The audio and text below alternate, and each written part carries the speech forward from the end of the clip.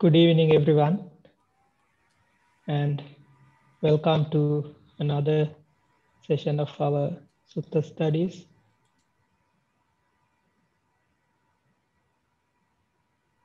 With paying homage to the Buddha, so please join me reciting Namo Tassa 3 times.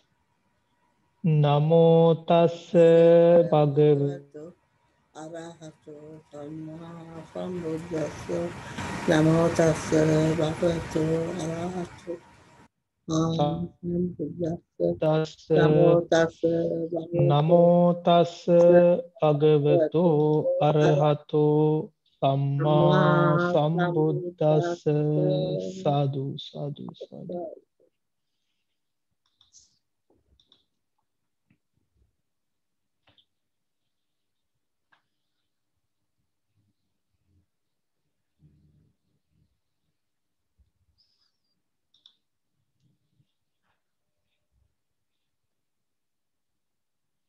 Okay, so let us start our Sutta class.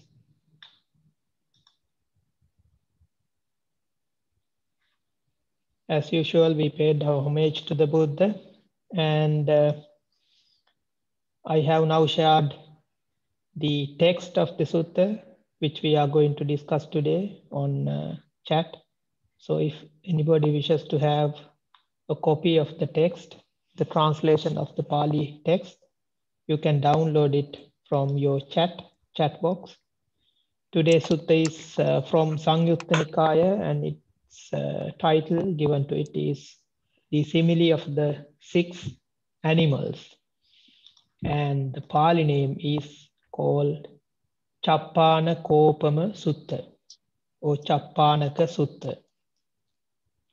And this title is made using 3 Pali words. Cha is the first one, Pana or Panaka is the middle one, and Upama is the third one, and then the Sutta. Cha means 6. In Pali, it is a number. Cha means 6. Pana or Panaka means living creatures or living beings. And Cha Panaka means 6 living beings. I can speak. Yes, The it's simile. open. So this is the simile No, of ito the yun 6 already. living beings, so 6 animals, particularly in this sutta.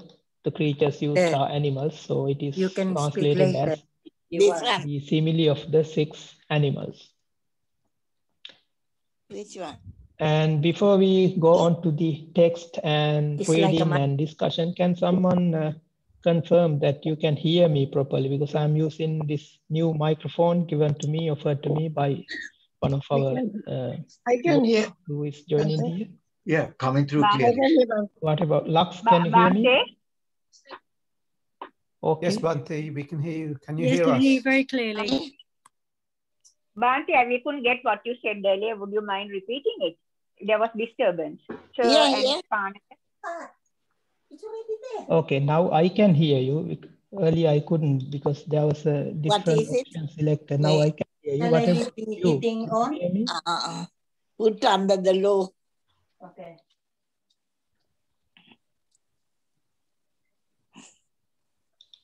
I think you can hear me okay. Yeah, okay. Yeah, good. we can hear. Yeah, at the very beginning there was a disturbance because of the internet connection dropped. Now I think it's reconnected. Now it should be okay for the rest of the class. Can you hear me, Bhante? Yeah, okay, good. Thank you. Can you hear me, Bhante? Yes, we can hear you. We can hear you. And when we, so we are going to start the sutta now, and I will start with, in the usual way, with reading the text, and in the middle of the class, I will invite everyone to contribute and present your questions, and let's start our discussion.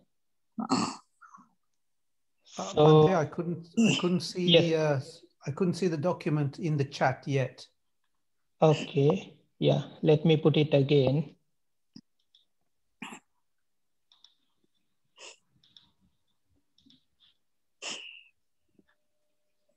Is it just me or Did other people not see it either?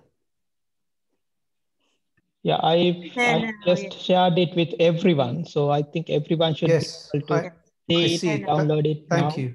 Okay. Yes, I see. Thank you. Yeah.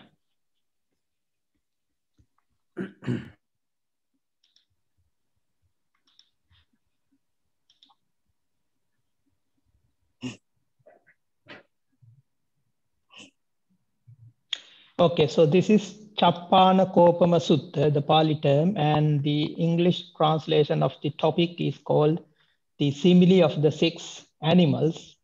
It is so called because in this sutta, Buddha has used a very nice, interesting simile again, because, there are a number of suttas that Buddha uses similes, very interesting one, very appropriate one to the particular teaching that he is teaching. So in this sutta, he is using a simile of six different animals to teach a very good lesson to a group of bhikkhus. Therefore, this sutta is given the name Chappano Kopama Sutta, or the simile of the six animals. Let's go to the text first, and then we will start the discussion. And as I mentioned briefly, this is from the Samyutta Nikaya, the connected discourses of the Buddha in the Sutta Pitaka. And in Samyutta Nikaya, this Samyutta Nikaya again divided into few sections or subgroups. This belongs to the group called Salayatana Vagga. And in that Salayatana Vagga, again, this goes under Asivisa Vagga, because the first of this section is Asivisa Sutta, so it is called Asivisa Vagga. And the sutta is 35 in Samyutta Nikaya itself.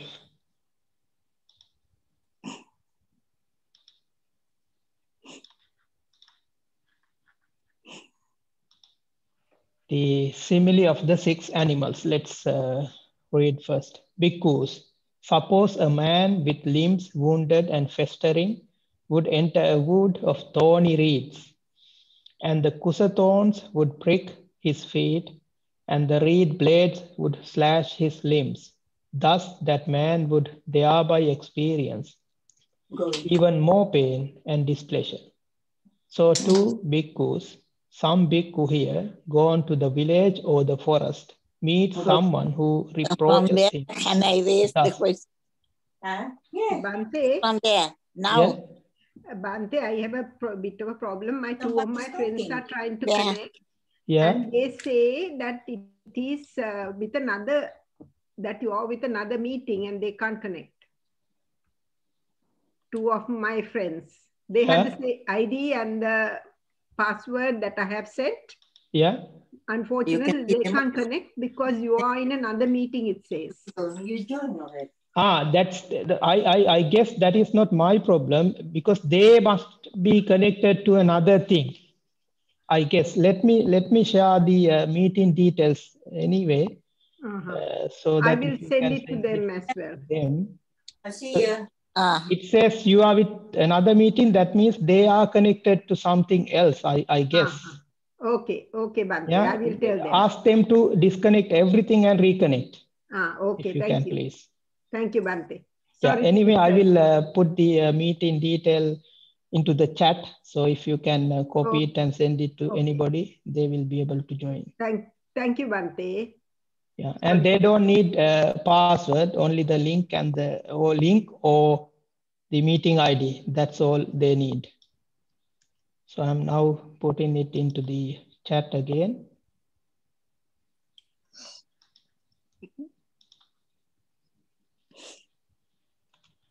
And also now everybody should be able to download the copy of the sutta. It is again in the chat box, and I'm putting for the third time as well, because some say they can't see it. So it should be available now.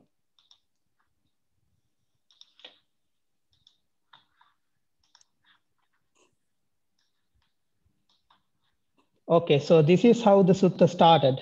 Buddha addressing a group of bhikkhus. Buddha says, imagine or think that suppose that there's this man who has his limbs wounded and festering, and he enters into another wood which is thorny, and then these thorns and these reed blades can do more harm to this person, causing more pain, more suffering, more displeasure to this particular person. So similarly, Buddha says, if a monk, if a bhikkhu enters or lives in a village or a forest, and if another one meets that bhikkhu and says or reproaches him, saying this venerable one, this bhikkhu, acting in such a way, behaving in such a way is foul village thorn. Having understood him thus as a thorn, one should understand restraint and non-restraint. So similar to that person who is entering a wood having festering wound, experiencing more and more displeasure, suffering, pain due to the thorns and reeds of that wood forest.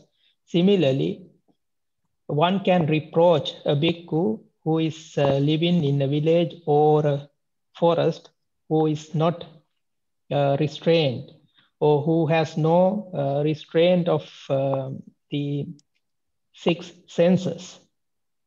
So that is how the sutta begins. The Buddha starts this discourse.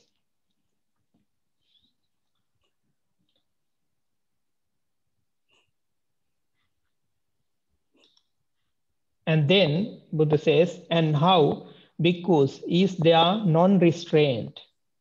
Here, having seen a form with the eye, a bhikkhu is intent upon a pleasing form and repelled by a displeasing form.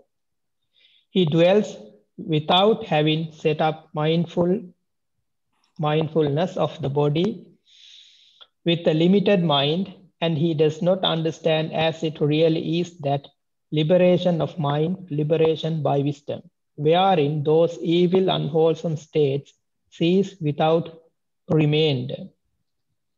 Having heard a sound with the ear, and it goes on. So, having started the discourse, the sutta, with this simple example or simile of a man who is having a festering wound,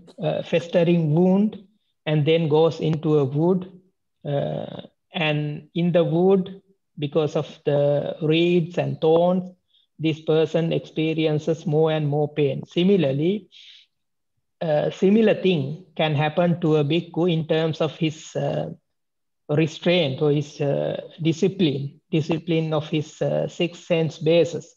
If a bhikkhu is unable to discipline his 6 sense bases, one can reproach that bhikkhu, one can accuse or blame that bhikkhu, saying that this bhikkhu is not having or he is not practicing or experiencing or practicing the discipline or the restraint. So Buddha says there are 2 sides of it. One is restraint, the other one is non-restraint. And then he goes on to explain what does it mean by non-restraint. What is non-restraint? How one can or how one does not practice restraint. And Buddha says, having seen a form with the eye, a bhikkhu is doing 2 things. The first thing is he is intent upon a pleasing form, and also the other thing is he is repelled by displeasing form. So those are the 2 things a bhikkhu would do, and thereby practice non-restraint, or he is fail or he is unable to practice the restraint. That is to create these 2 kinds of thoughts in mind when he sees a form. The first one is to have attachment or to have intent upon pleasing forms. If the thing that he sees with his eye is a pleasing one, agreeable one, likable one, that person, that bhikkhu, would create or would arouse in his mind attachment or liking or clinging towards that form.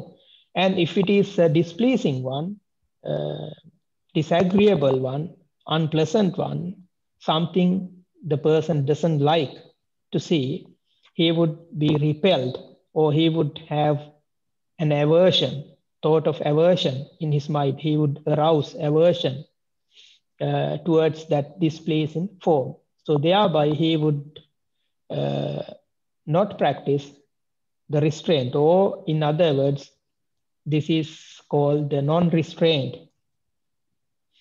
And the same thing happens when the person hears something with his ears. And the same thing happens when the bhikkhu cognizes something with his mind, and when the bhikkhu tastes something with his tongue, when he touches something with his body, when he smells something with his nose.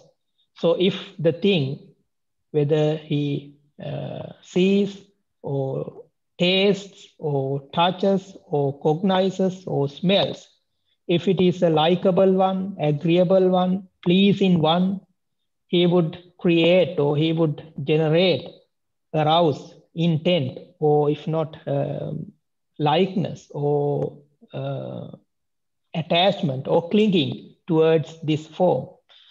And if it is displeasing one, displeasing form, displeasing sound, displeasing taste, displeasing smell, and displeasing touch, or displeasing mental thought, mental phenomenon.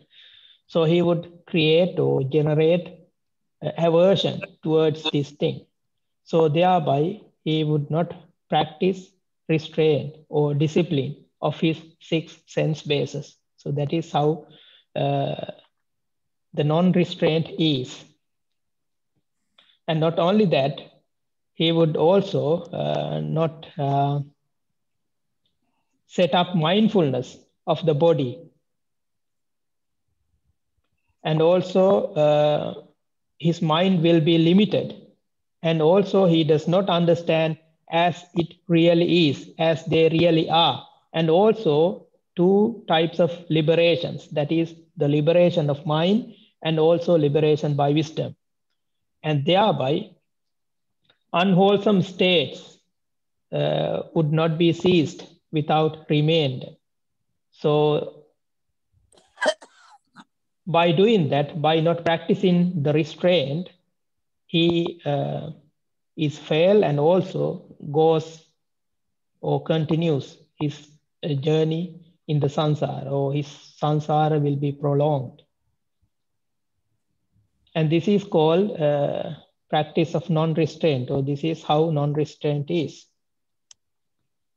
Or this is how non-restraint should be understood. And having said that, Buddha then goes on to present his nice and interesting simile, the simile of these 6 animals, and of course the first part of this simile. There are 2 parts of this simile. The first part is the simile for this above mentioned non-restraint, to show how non-restraint using this nice simile. Okay, let's read the simile too, and then we can go for the discussion.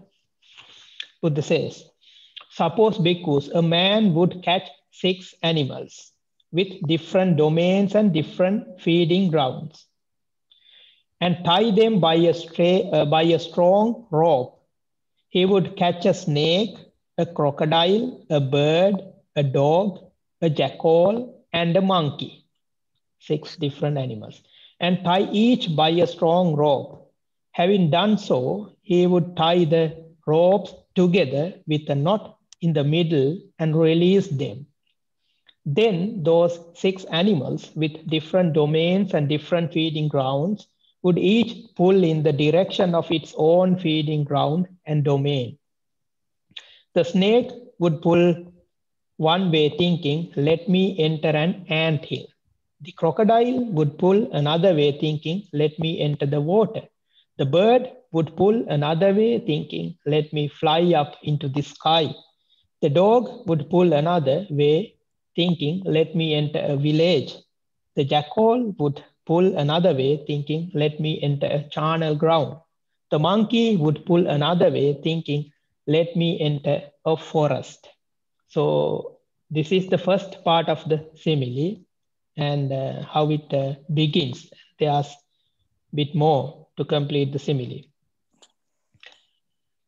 So this is all about the non-restraint, and this tells, or this shows how non-restraint, or when the 6 sense bases are not disciplined, or the restraint is not practiced in terms of these 6 sense bases. It is likened to these 6 different animals.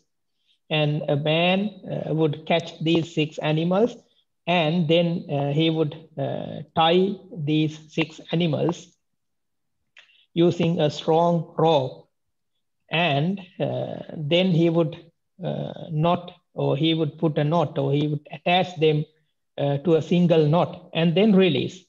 So then what happens? These 6 animals, having 6 different domains and feeding grounds and 6 different places that they want to go, would pull into these 6 different directions. So these 6 animals are a snake, a crocodile, a bird, a dog, jackal, and a monkey. So when they are released, having tied into this strong rope and into a single knot, they would try to pull the rope to different 6 directions. And thinking of going or reaching where that particular animal wants to go. And then the second, or the next part of that simile, now when these 6 animals become worn out and fatigued, they would be dominated by the one among them that was strongest. They would submit to it and come under its control. So too bhikkhus, when a bhikkhu has not developed and cultivated mindfulness directed to the body, the eye pulls in the direction of agreeable forms, and disagreeable forms are repulsive. The ear pulls in the direction of agreeable sounds, and disagreeable sounds are repulsive. The nose pulls in the direction of agreeable odors, and disagreeable odors are repulsive. The tongue pulls in the direction of agreeable tastes, and disagreeable tastes are repulsive. The body pulls in the direction of agreeable tactile objects, and disagreeable tactile objects are repulsive. The mind pulls in the direction of agreeable mental phenomena, and disagreeable mental phenomena are repulsive. It is in such a way that there is non-restraint. So up to this point, Buddha is talking about or preaching about the non-restraint and how would one practice non-restraint, and to make it clearer, to make it more understandable, Buddha uses this nice and interesting simile of these 6 animals. A scenario of a man catching these 6 animals and tying them into a strong rope, and then put them into a single knot, attach them into one knot and releasing them. Then these 6 animals, having 6 different directions and having 6 different feeding grounds and places that they want to go, they would try to pull into these 6 directions.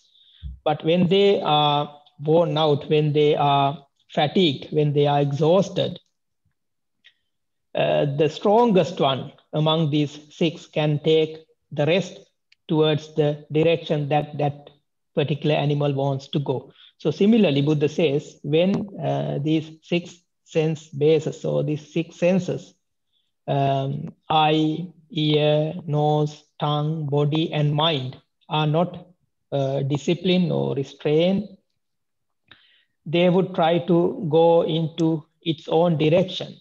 And having done that, when these six sense bases are exhausted, fatigued, and worn out, the strongest among these six sense bases can take the rest towards its own direction.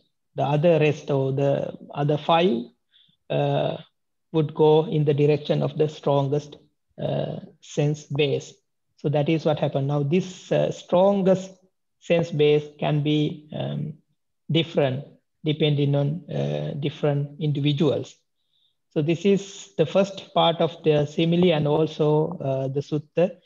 Buddha explains how the non-restraint is practiced. So what happens when the non-restraint is practiced, or in other words, what happens when the restraint is not practiced, or discipline is not practiced, or the six sense bases are not very well restrained or disciplined by a bhikkhu. So this particular discourse is delivered to a group of bhikkhus, addressing a group of bhikkhus. So they are the teachings are meant for the bhikkhus particularly, but the same thing would happen to anybody when the restraint is not practiced, or when the six sense bases or six senses are not properly disciplined or restrained. Okay, so before we go on to the second half of the sutta, let's see whether anybody would like to say something or add something.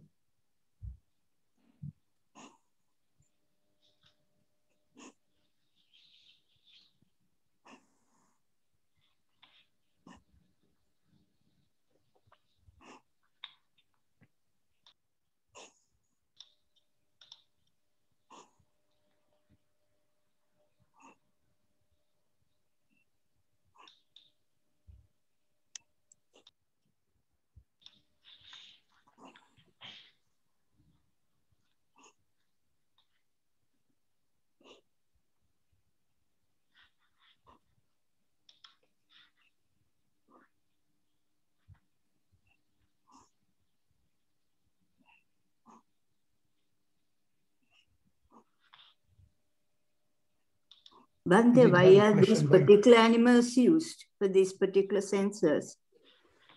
Well, I don't think there is a particular reason why these animals are used. So I can think of the last one actually. So if we compare or see what animals are used for what senses, the snake is the first one. Snake is used for eye, and crocodile is for ears.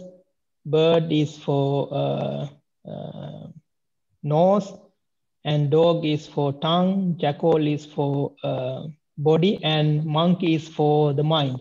Apart from the first five, I can think of monkey, and mind is in other places also likened to a monkey, given the nature of the monkey and also the nature of the mind. It is called monkey mind because monkey is, does not stand or does not stand still, at least for a moment. So is the mind. Mind is always going here and there, just like a monkey. Or even if monkey is staying in just one place, he's looking different directions and moving his hand, legs, and head, and all these things. So it is likened to mind, given the nature of the mind and also the monkey. So I don't know why other five animals are used for this particular for these five senses. Maybe due to their nature, there must be some similarities of the nature of these animals and of these six sense bases or five sense bases. So monkey is used in other places as well for mind, given its nature. Thank you, Bhante. So Bhante, if you see something, or you taste something which is pleasurable, Yeah. You can't restrain yourself from feeling the pleasure of it immediately. Is it you must restrain yourself from chasing after it, kind of, because you can't, you already felt it, right? Yeah. At the beginning. So when what does it mean to restrain? Is it to not to carry on chasing after it? Yes, not to carry on chasing after it, and also, as it mentions here, mainly these two things, either creating clinging towards that form that you just saw, or generating aversion. If it is a likable one, normally we would create likeness or agreeable thoughts, or some clinging or attachment towards the thing that we have just seen. Or if it is a disagreeable one, displeasing one, we would create anger or aversion towards it. So mainly not to create these two kinds of thoughts, having seen something or having heard or tasted something, is called the restraint. And plus, as you say, you can take chasing as well. But mainly, you are supposed to not to generate attachment or aversion towards the object that you see, hear, taste, touch, or think. Okay, so in the first instance, you can't help it because of your past experience. You see it as pleasurable, or is it a case of recognizing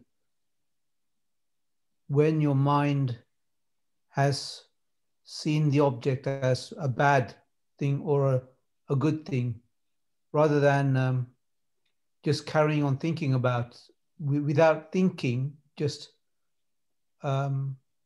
allowing the mind to sample it without thinking? Is it to recognize immediately that this thing is pleasurable, or this thing is recognizing that your mind has gone into the pleasure mode or a repulsive mode? Is that what you need to do? Yes. So this thing is happening actually immediately.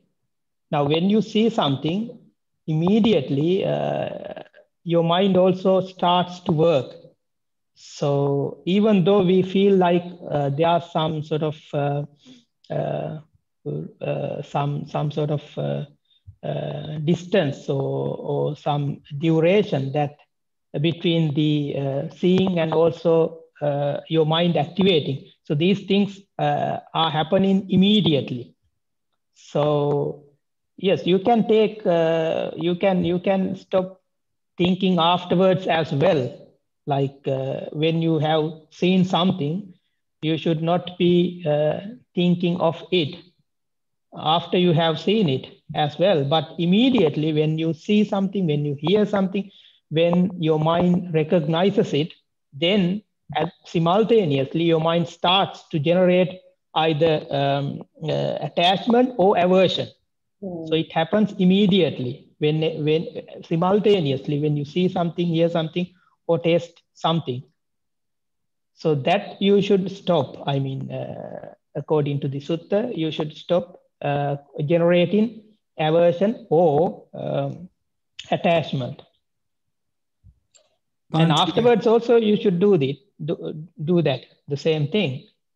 Having seen something, you should not afterward create or generate aversion or attachment. But immediately as well, you should not create aversion or attachment. Bhante, what is the snake you referred to as what? The snake? Well, here in this simile, snake is used for eye.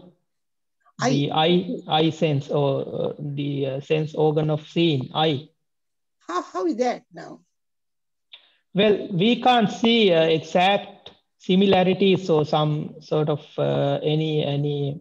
Now, just like, as I mentioned, just like the monkey and mind, monkey Monkey mind mind, is yes. always go together, Yeah, don't they? Because that is right. this very simile has been used in other places as well by the Buddha, likening monkey to mind, or other way around, or vice versa, mind to monkey, given their nature.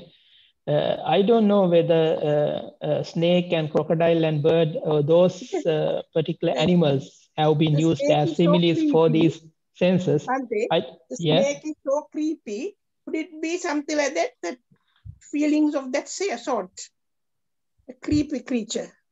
It could be, but we can't actually compare these animals to these senses. But the main theme and main point here is something else. It is that going these 6 directions. So that is the main theme and main point here, because Yes, these yes. 6 animals are, well, if you look at these 6 animals, they are from 6 different families and Different, 6 yes. different types. And these 6 animals have 6 different feeding grounds and domains. Yes, Now, yes, that's right. if you take snake lives in a different place to other animals, and crocodile in a different place and eat and its foods and all these things are different. And bird is, different to others. So in that sense, that is the main theme here. So I think for that purpose, these 6 animals must have been used or taken as similes to give you or to show us that these 6 sense organs go in 6 different directions. They have 6 different feeding grounds and domains. Yes. That is. Bhante. Yes. Yeah. Bhante, I wanted to ask, what about the squirrel? The squirrel, I mean, is a symbol of action for danger. I heard in one of the Dhamma talks. The Squirrel. Yeah. Mm-hmm. It's a symbol of danger. Yeah, symbol of danger. Okay, yeah. Maybe because squirrel is innocent. Is it the reason? Maybe. Yeah, because the squirrel gave somebody a symbol of action that going to harm the person, that is a snake who will in a few minutes come and stung the person, but the squirrel gave the person the symbol that there is a snake beforehand for you to be stung by a snake and you will fall into a danger. Mm-hmm. Okay, so yeah, this you can use these different animals in different contexts if you use them as similes or examples.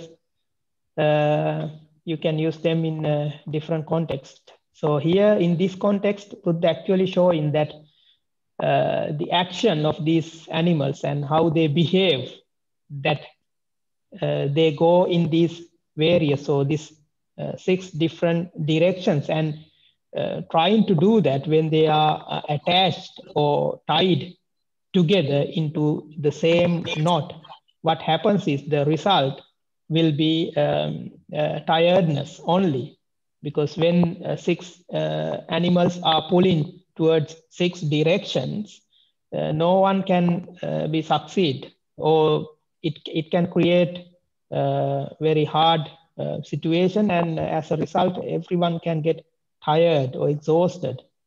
So similarly, when our six sense bases are not restrained, because all these, each of these sense base has its own feeding ground and domain. Each one wants to go its own direction. So as a result, what happens is that this exhaustion or this tiredness will be the result. Bhante, Yeah. this example, this simile of 6 different kinds of animals, to me, it doesn't bear in a real life scenario. Say, for instance, if you take a bhikkhu who is not restrained in, say, if he had developed a particular, say, taste, he will go, hell bent on that. He wouldn't have necessarily a nice sense, like any other person, looking at beautiful people and, women particularly. So this simile doesn't bear, to me, it doesn't sound like a very good example of a simile in a real life scenario. If you take a bhikkhu or a person like, a normal human being, he may probably possesses, different, say, eye sense uncontrolled, ear sense uncontrolled, and so on and so forth. But he may have developed a strong sense with his tongue. So that doesn't necessarily mean he will be pulled in the other directions. Or why not go and look at something better. If he's hell-bent on that, that's it. So this simile doesn't seem to be the best simile, as far as I can see, to explain this point. I know what the Buddha. So to me, I'm trying to compare this to real life scenario. A person having a very strong attachment for a particular thing. Yeah. So I think when we look at the other part of the simile also, we might be able to figure out, or we might be able to understand what the real point is, because we have only gone halfway through. There's another part of this simile as well. So let's go to the other part of the simile and other part of the sutta and see what it tells, or what Buddha teaches more in this sutta about restraining. Yes, okay, Dil, before we go on to the next part, you can. No, Bhante, I think looking at this is just using to say that there are 6 directions. A snake goes on the ground, the crocodile is in the water and the ground, the bird flies in the air, the dog goes to the village, the jackal goes to the forest, and the monkey flits from place to place on treetops. I think they're just taken to show the directions that people are moving, because when the second part of it, what it is showing is that here, because the people are all tied with strong ropes to each other, they just run all over the place and they all get tired out, and there is no direction and focus. In this sutta, what they are really concentrating on, Bhante, is that for a monk who wants to get liberation of the mind with knowledge and with wisdom, and how you can stop getting reborn. So the purpose of this is what is saying, these animals we pull to different, to the air, to the water, to the village, to the forest, different directions. And therefore, because they are tied with a strong rope, they will, whoever is stronger will drag till everybody is fatigued, and there is no direction, there is no goal they go to. However, if a monk does Kayanupassana and all the different ways of doing Kayanupassana, and we manage to have mindfulness of the body, then you find that, and you're like these animals who are tied with a strong rope to one very strong pillar. You're grounded and you're based in that, and therefore you can't just run away to this direction, to the water or to the treetops or wherever it is. You're grounded there, and then you can work on with effort, and you can with mindfulness of the body, whether you do Anapanasati or whether you do Sampajan or any one of the other, the Dhatu Manasikara, whatever it is, you can get concentrated, and you will be able to then work and get away for liberation, and there won't be any remainder. I think that's what he's trying to say about I agree. That's correct. So here the main point is these 6 different domains and 6 directions. And okay, before I go to the part of the sutta, yes, Bhante, here now we are 6 senses are exposed to 6 different objects. The eyes to objects, the ear to sounds, various things. And our attention goes to the object that creates the most amount of the one we like most or the one we dislike most. So this is the simile of the 6 animals, where the strong animal pulls the rest of them and go, because our senses, only one can work at any one moment. So whatever creates the most amount of either defilement or the most amount of pleasure or displeasure will take the upper hand. So all the other senses, the other 5 senses will be not working when the 6th sense is working. So this is the simile of the 6 animals tied together. The strongest will pull. So whatever creates the most amount of aversion or most amount of pleasure, whether it is from the eyes or the nose or the ears or the tongue or the body or the mind, that will take preference, and it will pull the rest of the these things together. That is the simile. That is the purpose of this simile in the sutta. I agree with that. Yes. I agree with that. Thank you, Dr. Sumana. And before, just before I go, I think Roshant wanted to say something. If you still want to speak.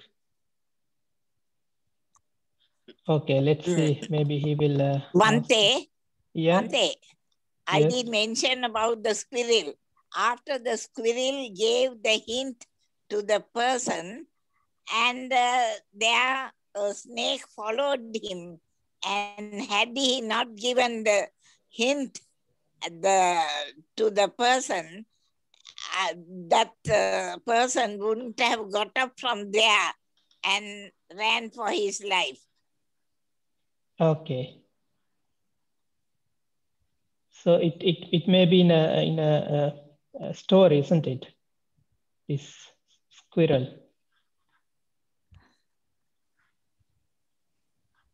Okay, so let's go to the next part of the sutta, and also we will find the other part of the next half of the simile as well. And at the end, let's see how Buddha teaches this lesson to this group of bhikkhus.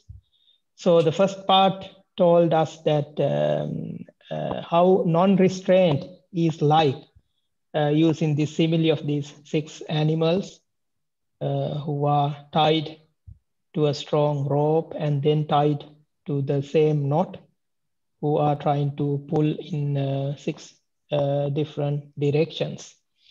And the next part of the simile and next part of the sutta as well goes like this. And how bhikkhus is their restraint? Here, having seen a form with the eye, a bhikkhu is not intent upon a pleasing form and not repelled by a displeasing form.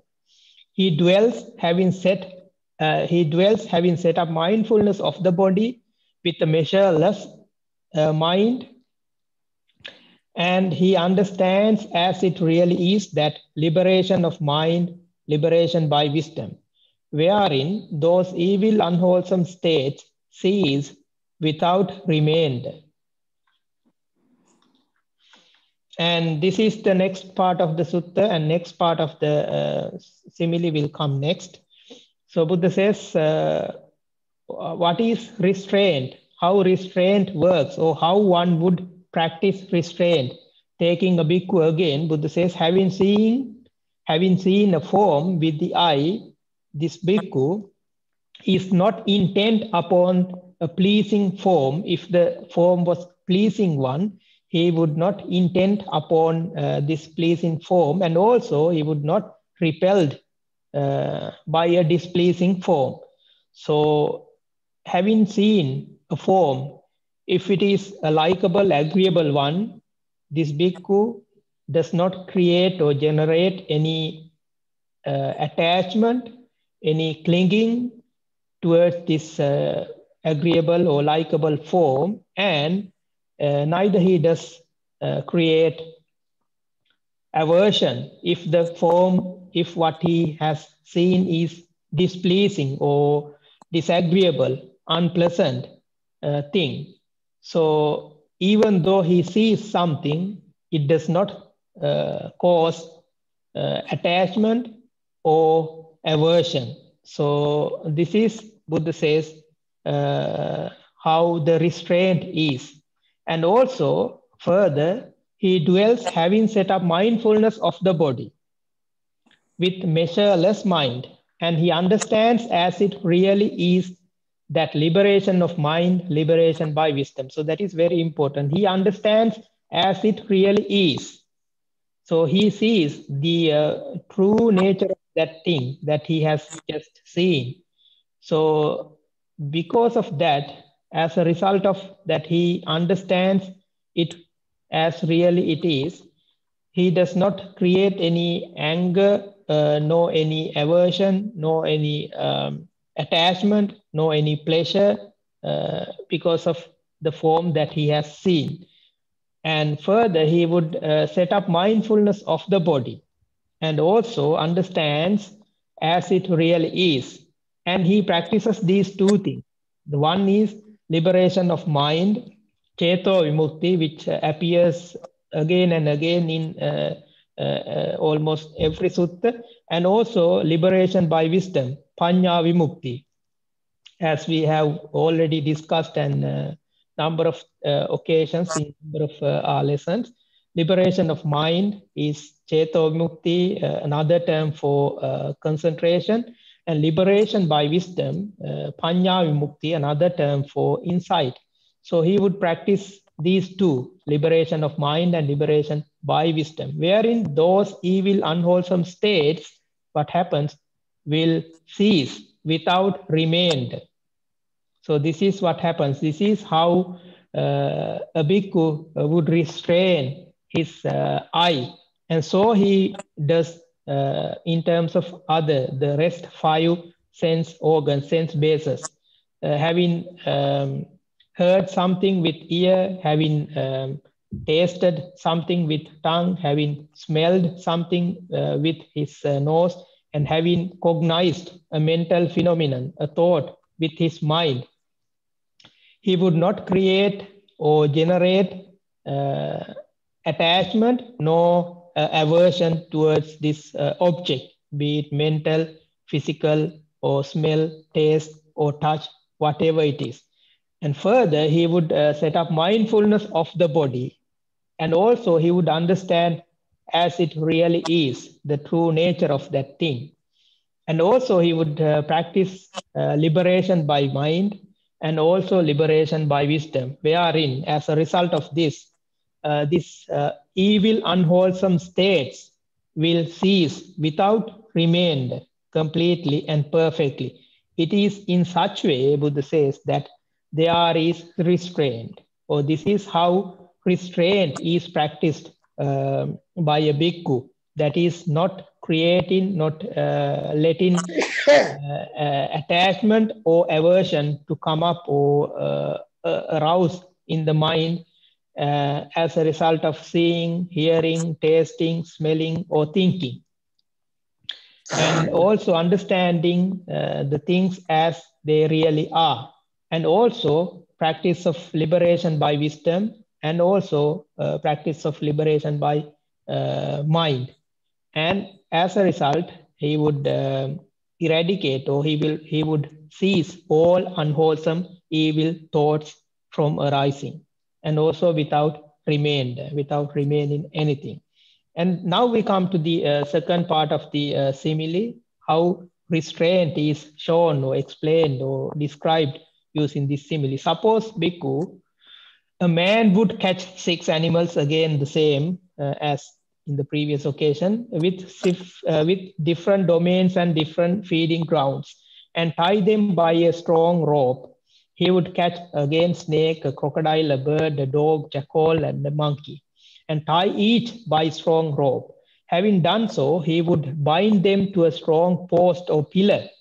Now this time, what is the difference between the first part and the second part of the simile is that first time they were tied to the same knot, and this time they are tied to a strong post or a pillar. Then those 6 animals with 6 different domains and different feeding grounds would each pull in the direction of its own feeding ground and domain. The snake would pull one way, thinking, let me enter anthill, so and so forth, as above. The monkey would pull another way, finally, thinking, let me enter forest. And having done so, what happens? Now, when these 6 animals become worn out and fatigued, they would stand close to that post or pillar. They would sit down there.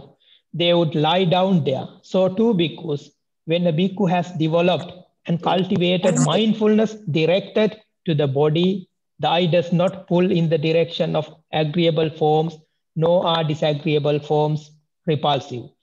The ear does not pull in the direction of agreeable sounds, nor are disagreeable sounds repulsive. The nose does not pull in the direction of agreeable odors, nor are disagreeable odors repulsive. The tongue does not pull in the direction of agreeable tastes, nor are disagreeable tastes repulsive. The body does not pull in the direction of agreeable tactile objects, nor are disagreeable tactile objects repulsive.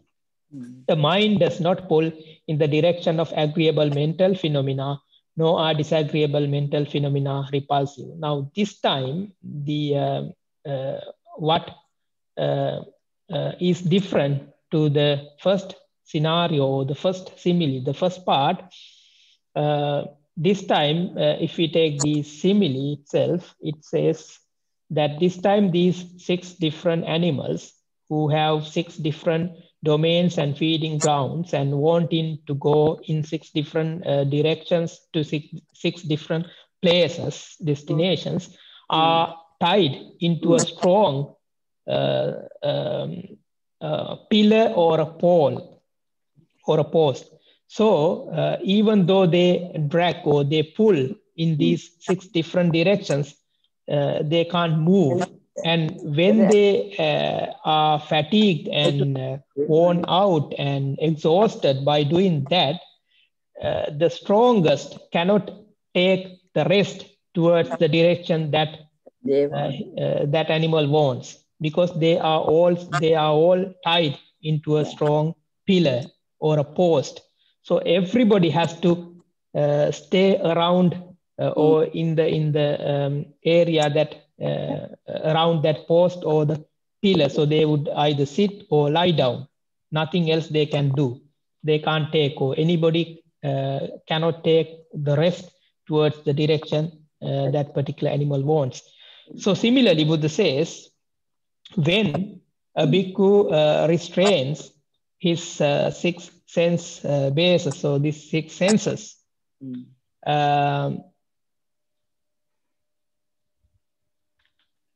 when he restrains them, he can have the control over these 6 sense bases, and as a result of that, even though he sees something, whether it is agreeable, likable, or disagreeable or displeasing, he would not create or generate likeness or clinging or attachment towards that form, nor he would create aversion or displeasing thoughts towards that form if it is displeasing. So similarly, he would do with regards to the other 5 sense organs, because he, even though he sees, tastes, hears, smells, or thinks, he has control. He can see the true nature of things as they really are. And also he practices these 2 liberations, liberation by mind or liberation by wisdom. As a result of that, he would be able to cease all unwholesome evil thoughts without remaining, without a remainder. So that is, Buddha says, it is in such way that there is restraint. So this is how one would practice restraint, and this is how restraint is like. And this is how one has to practice restraint with regards to these 6 sense bases or 6 sense faculties. And Buddha says finally, a strong post or pillar, this bhikkhus is a designation for mindfulness directed to the body. Therefore, bhikkhus, you should train yourself thus.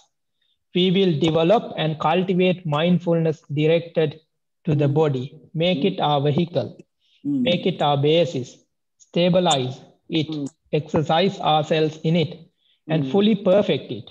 Thus should you train yourself. So this is how Buddha concludes his discourse, showing them how to practice restraint and what would happen when somebody does not practice restraint, and how the non-restraint is like and how the restraint is like, using this simile of these 6 different animals. So, and then finally he mentions and emphasizes that the way to do this is the practice of the mindfulness directed to the body. So that is your vehicle, that is your basis. So that is the way that you can practice restraint in terms of your 6 sense bases or 6 sense faculties. So make it your vehicle, make it your way, make it your path, and by that you can achieve your goal. So that is what Buddha says finally by ending this discourse. Kaya gata sati, mindfulness directed towards your body. That is the lesson Buddha teaches in this sutta to this group of bhikkhus. And okay, let's see now whether we have more questions and more comments at the end of the reading of the sutta, and we can continue our discussion from this point onwards. Bhante, can I ask you to repeat the last Pali sentence? Okay, sure. What is the last Pali sentence? You mentioned once. Yes, I mentioned the Pali term for the mindfulness directed towards body, Kaya Gata Sati.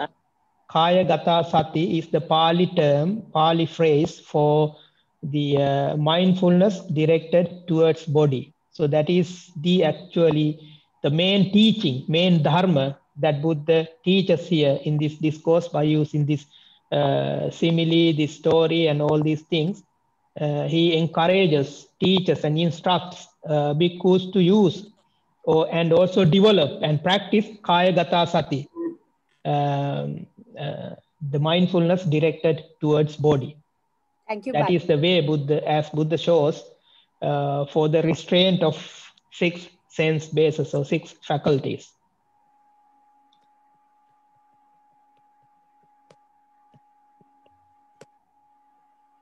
Bhante, he says that. Okay, I will first go to Hema Mali and then we'll come to Lux. Okay. Yeah. Yeah. Bante, is it Kayanugata Sati? Is it similar to Kayanupassana Vedana? Kayanupassana. It is similar to Kayanupassana. Okay. So the Buddha says Kayanupassana Vedana is better, is it? Or Kayanupassana and Vedana. Why Vedana? Kayanupassana. Kayanupassana, yeah. Yeah. Okay. Is to the start, Kayanupassana is better than Chittanupassana or something like that? No. Well, we can't say that. Okay. We can't say that one is better than the other. Well, we could say like this. It depends on different individuals. Maybe someone right, okay. would find one easier than the other, starting with one and then moving to the other. But we can't say one is better than the other. Okay. Well, you could say Okay, that it depending depends on on the different individuals. Individuals. For Okay. different Thank you, Bante. individuals to practice and start with. Yeah, thank you, Bante. Yes, Lux. Yes, Bante. The text says he dwells, having set up mindfulness of the body with a measureless mind. What does a measureless mind mean? Yes, the measureless mind is.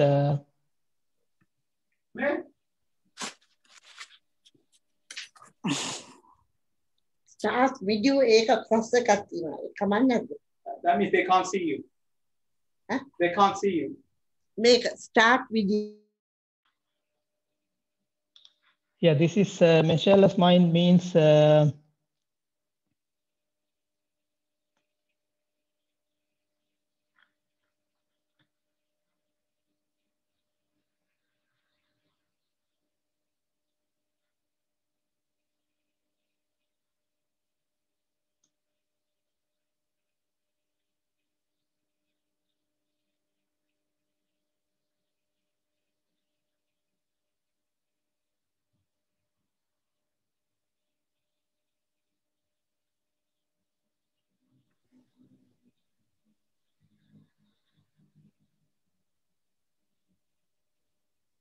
Could it be a difficult to translate thing from Pali?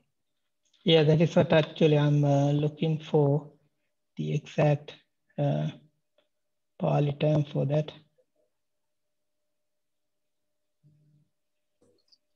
Can it, Bante, can it be Mahagata Chitta? Let me double check it from the.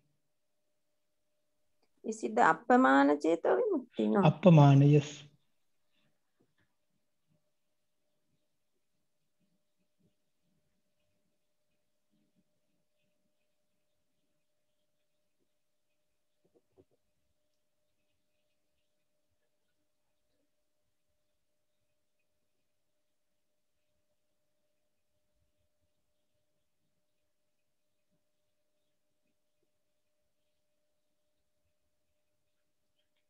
Yeah. Yeah, while I look for the term, if anybody would want to ask any other question, please do so. Bante? Yeah. I couldn't, at the beginning, I couldn't get the meaning of the title of the sutta. Chappana Koppama, Chai 6, and then Panaka means what? Living beings. Panaka, yeah, living beings, living creatures. Living beings. Yeah. Okay, thank you. Bante, can I ask you something, Bante, please? Yeah, yeah. Right. So, Bante, like you mentioned that Cheto Vimukti and Panya Vimukti, so by liberating the mind like this, using this you can get liberated. And I think in the same way, using here Tanha and Vibhava Tanha, isn't it? That you don't want to get attracted to the things which are favorable. So I won't go to the favorable thing or any other senses. And at the same time, when you see something repulsive, Vibhava Tanha, that you are not, that you stay away from that. And your mind is very grounded. So you use the Tanha and Vibhava Tanha, the two things that would distract you from your liberation. Would that be right, Bante? Well, in this case, I think particularly it is referring to liking, attachment, and aversion. Yes. So it refers to the thoughts relevant to aversion. That means the thoughts like hatred, anger. So vibhava tanha, I think, is more than, it's wider than this hatred, isn't it? Yeah, it's about becoming. Yeah. So this is just the version, only the particle part. Yeah, only the particle. Yes, only the version. Yeah. Thank you, Bante.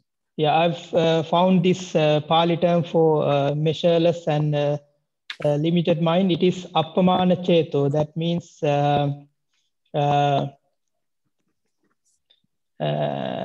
this measureless mind, and what is the opposite of it is, and this is limited mind. Yeah, measureless mind and limited mind. Appamana cheto, appamana. That means, I think, as a result of practice of these two, the liberation of the mind and liberation of by wisdom. That means, in other terms, concentration and wisdom. As a result of that, your mind would be either limited or limitless. Now, your mind is limited when your mind is deluded, when you do not practice these two, either concentration or wisdom. So your mind is limited because your mind is deluded with so many things.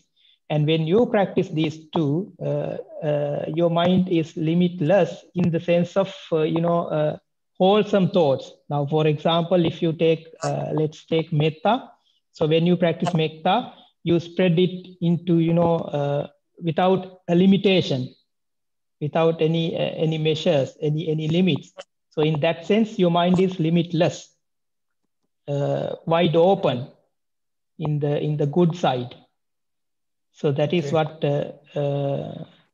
is said by limit and limitless here. Okay, so if you're walking in the park and you see somebody eating an ice cream, you see the ice cream, it looks good, it smells good, and you're like focused on how good it is. And so your mind kind of is just focused on that. And you're not you dragged all of the all the other senses have gone down in focus. You're focused on that, so you're kind of limiting your mind just to that train of thought. Is that yes, yeah. Is that more like? Yeah, you are limiting to that particular thought. In that case, yeah, you can understand it that way as well. And when your mind is freed, your mind is limitless. So there's no limit. Well, it is limitless in the sense that your mind is wide open. You can see the reality. Yeah, you can see all the E numbers in the colorings. Yeah. If it is just only ice cream that you want to speak, yeah, you can see all the E numbers and all the what you call the consequences, diabetes, and all these things. Yes, that's right. In ice cream.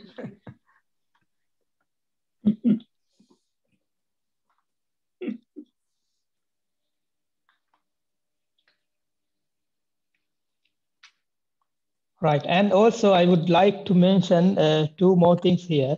Well, when practicing this restraint, well, as we know, as we saw from the sutta, this is this teaching is meant for the bhikkhus particularly, and it can be, practiced by anybody, regardless of being ordained or non-ordained, to certain limits. There will be certain limits, and I would like to point out one teaching from the Satipatthana Sutta, that is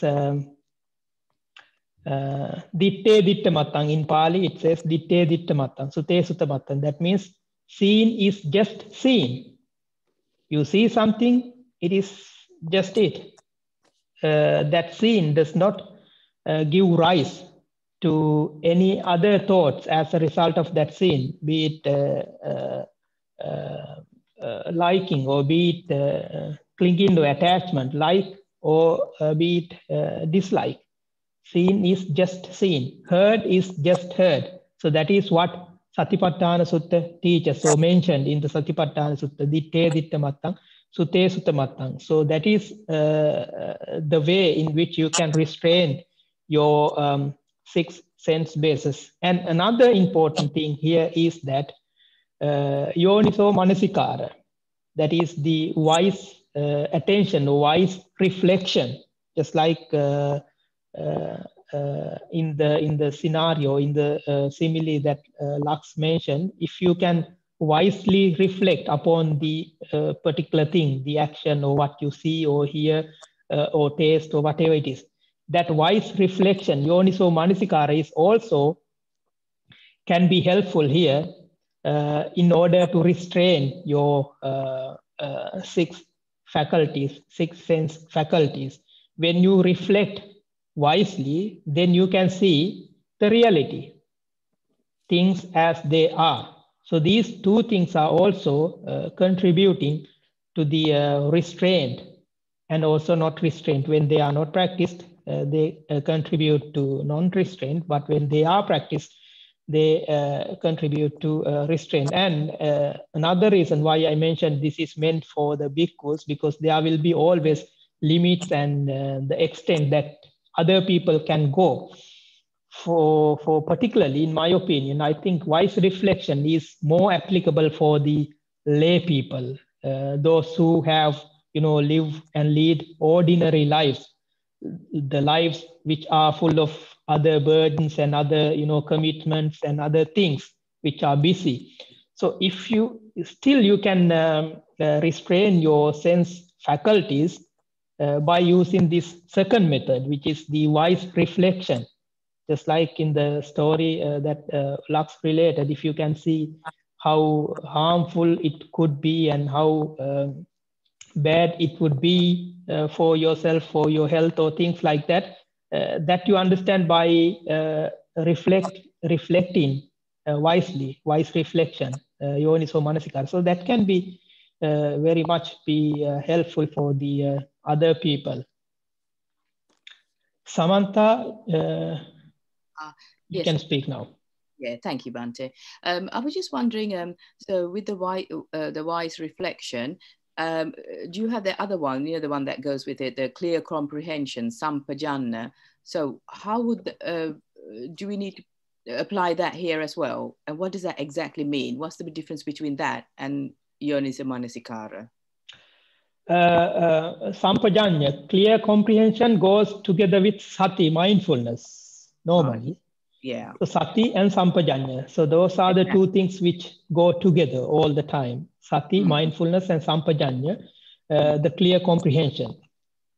So clear comprehension, as it is described again in the Satipatthana Sutta, is to be aware and to have a clear comprehension, clear awareness of everything that you may be doing.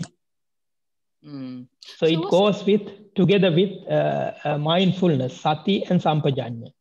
So what's the difference? Whereas wise, yeah, it does contribute to wise reflection as well, because when you are aware of everything that you are doing, it does contribute to wise reflection as well. But normally, clear comprehension goes together with mindfulness, sati and sampajanya.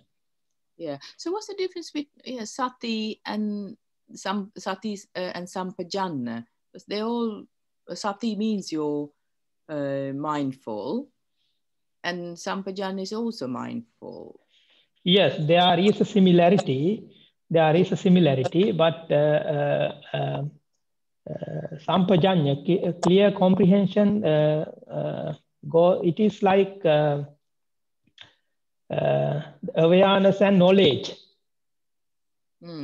or the mindfulness and knowledge.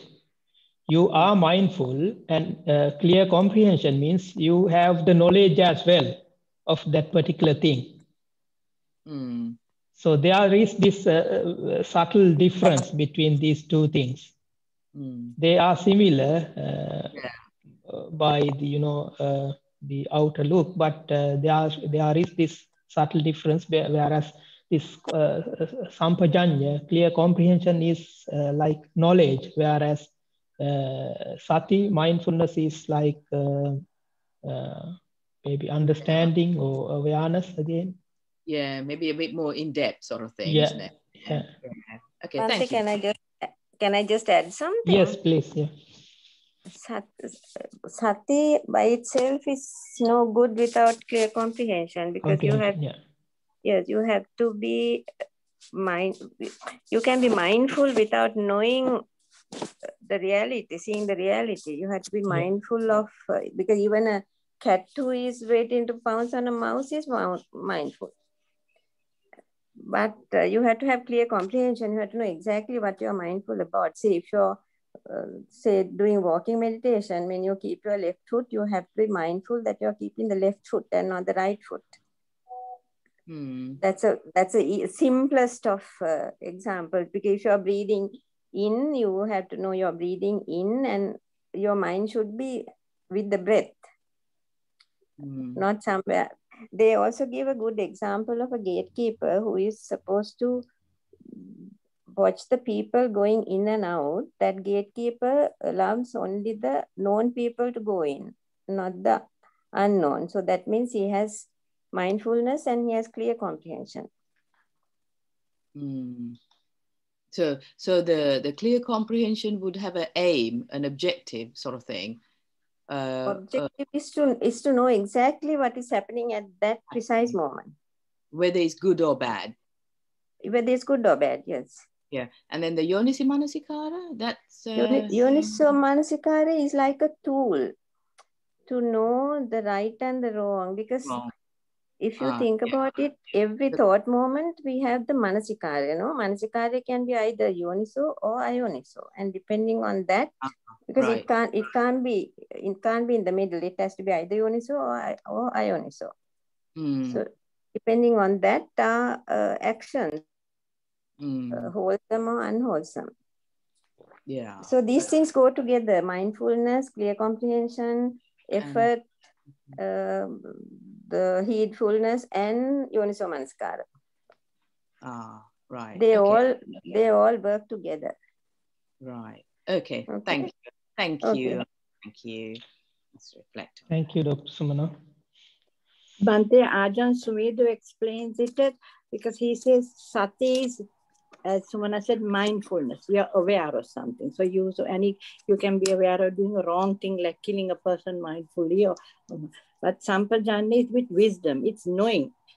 And it's intuitive. It's something that you know things as they are. So it is a much more deeper concept. They're used together. So he calls it intuitive awareness, to say that awareness is the mindfulness part, sati.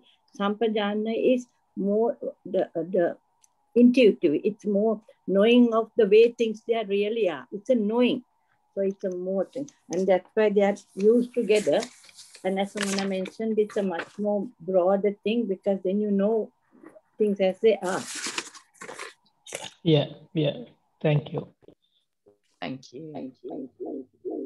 Bhante, Yes. can I add something? Ajahn Brahm. Okay. Brahm I think added another bit to Sumana's story. Yeah. About the gatekeeper. He said this gatekeeper was tasked to look after a house in the night. And in the night, the burglars came. So the gatekeeper said, okay, the burglars are coming. Then the burglars robbed the whole house and took. And he noted it. He noted, okay, the burglars are taking things away. But he didn't have the wisdom to stop them or take any action. So sati is awareness, but it should be always be together with wisdom. Just like the gatekeeper noted everything, the burglars taking away the stuff. But he didn't have the wisdom to stop them or take any action. That's a story Ajahn Brahm mentioned. Okay, thank you. So that is also a good way to understand these two things. Thank you. Bhante, this there is that we kind of have to give up something here, right? We can't be as passionate as we would like to be. You know, we could get carried away into a beautiful story or a beautiful picture. It's kind of, I mean, if you're a true Buddhist, you can't really be like a, I'm wondering whether a true Buddhist can be a beautiful artist, or, you know, carried away into music and to art. What do you think? Yeah, so if you sort of, yeah, in one way, I can say yes, but in another way, I can say no, because the thing is, in the ordinary life, you can do those things, right? So you can do those things, but if you sort of commit yourself for the practice of the teaching, you will have to give up or stop doing or engaging in those kinds of things. But apart from that, if you sort of practice Buddhist teachings while you lead your ordinary life, you can do those things, because by doing those things, you don't do any harm, right? So in that sense, you can do, but if you sort of commit yourself completely towards the practices, you voluntarily, you yourself will give up all these things, because you will yourself understand that by doing these things, you sort of indulge yourself in a certain way, and also you will encourage and create ways for other people also to indulge or do some things. But apart from that, if you don't go to that deep practice, for other people, I don't say that even though you are a practice Buddhist, or even though you are practicing Buddhism, you can't do those things. I don't say that. You can do those things, but there would be a time that you would want to commit and dedicate your whole life completely, 100% or 200% to the practices. Then you will want to give up and stop or abandon those things. Bhante, Yeah. Even Buddha used to appreciate nice sceneries and things like that. So what Buddha says is, as long as you can appreciate, and as long as you do not get attached to things and get yourself distracted or have attachment to these things, you can appreciate so many things like arts or science or films and things like that, or music. And so even I think Buddha listened to music, but by listening to music, only thing is you have to make sure that you are not attached to it. You don't really get yourself what do you call get yourself into unwholesome acts. Yeah. Carried away. Carried away, yes, that's right. Yeah. So so it's there's no problem in appreciating artwork or doing some good work. Even Buddhist temples in Sri Lanka, there are so many. Even some Buddhist monks actually do sculptures, and one of the famous sculptures actually Buddhist monks.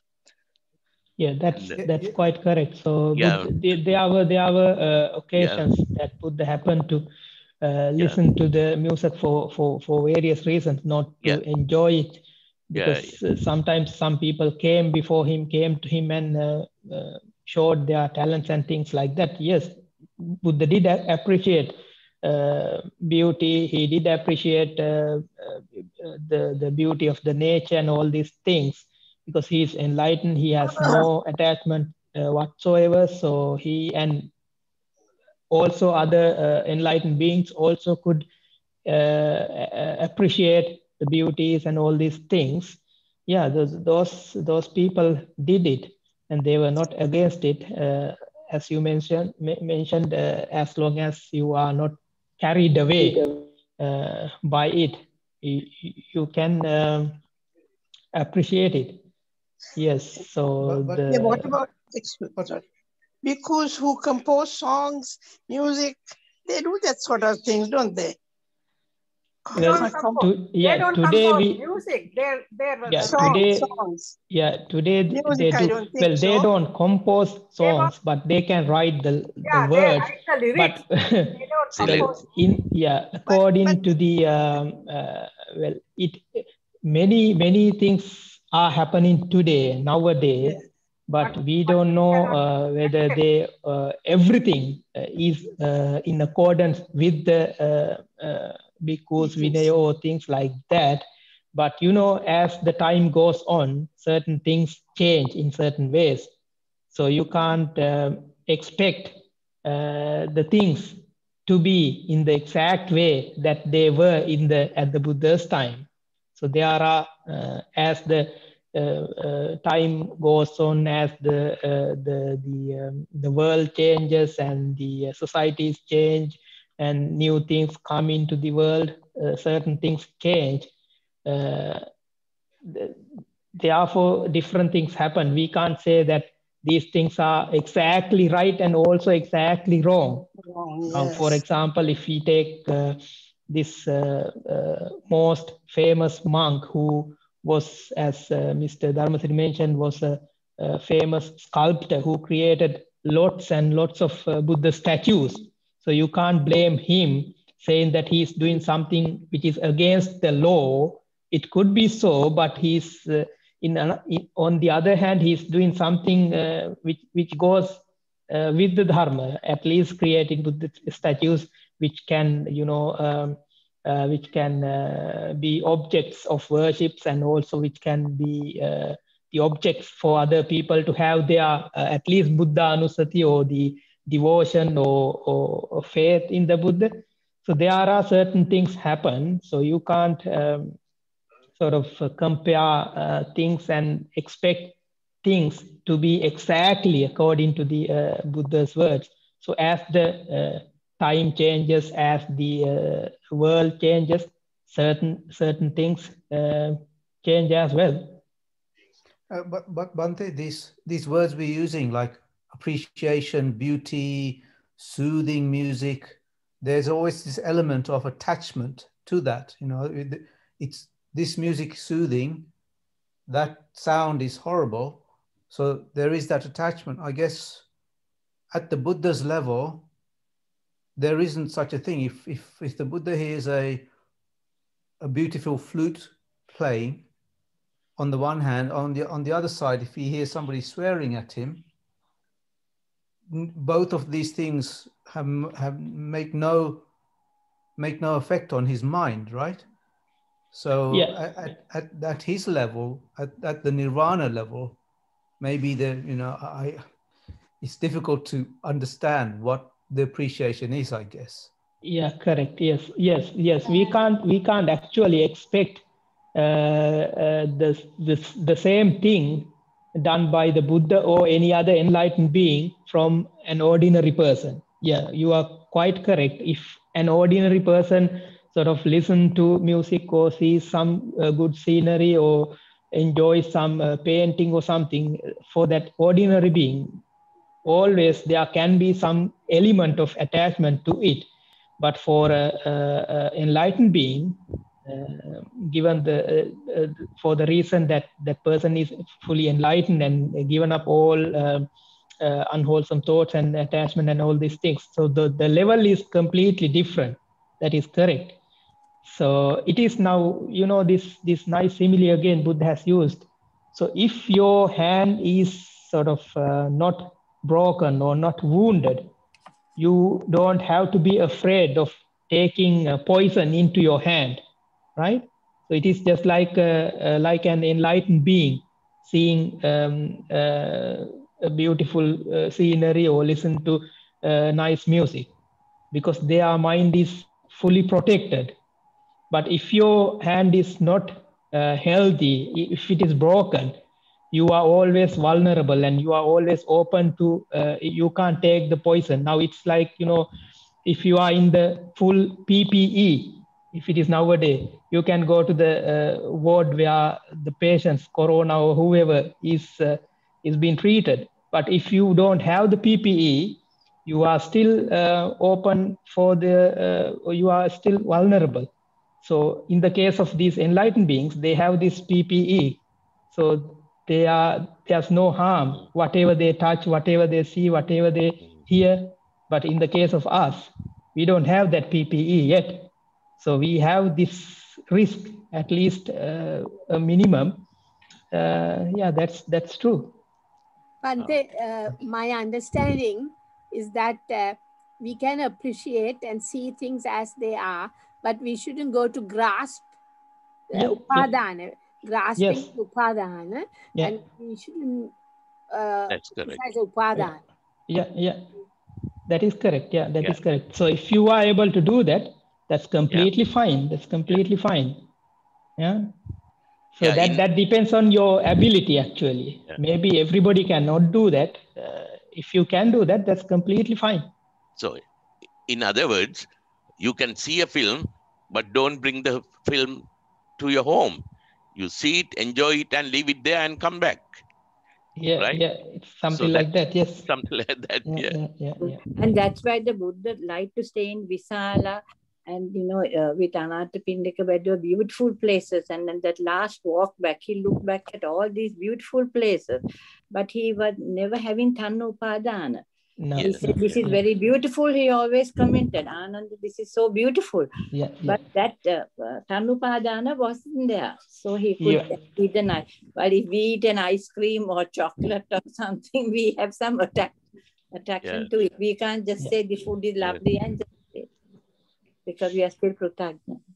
Yes, yeah, that's correct. Okay, so let's conclude today's discussion, and I would like to thank you all for joining today and listening, and for your all contributions and questions, and hope to see you again next week at the same time. And until then, stay safe. I wish you all, may you all be well, happy and peaceful. Teruvan Saranai. Teruvan Saranai. Thank you, Bhante. Thank you, Bhante. Same to you.